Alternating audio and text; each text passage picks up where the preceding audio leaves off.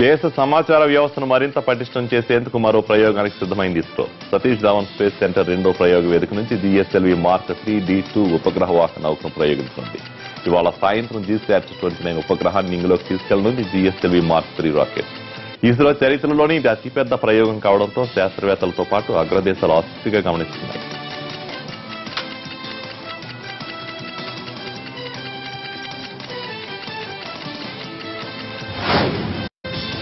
నిన్న మధ్యాహ్నం 2:50 count down ప్రారంభించారు ఇస్రో శాస్త్రవేత్తలు. ఇవాళ సాయంత్రం 5:08 సతీష్ ధావన్ స్పేస్ సెంటర్ షార్లోని రెండో ప్రయోగ వేదిక నుంచి GSLV Mark 3 D2 ఉపగ్రహ వాహక నౌకను ప్రయోగించనున్నారు.